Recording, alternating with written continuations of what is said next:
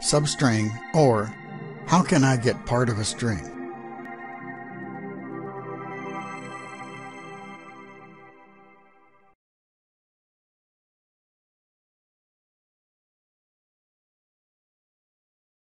The substring function allows a shorter string to be extracted from a longer string.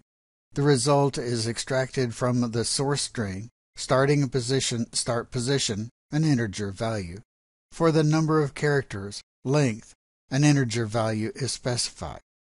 The collate clause forces the result set into another pre-existing collating sequence.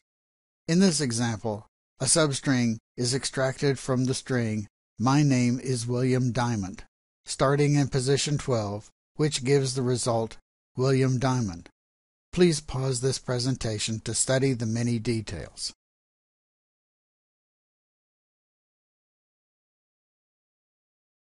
We hope you found this information useful.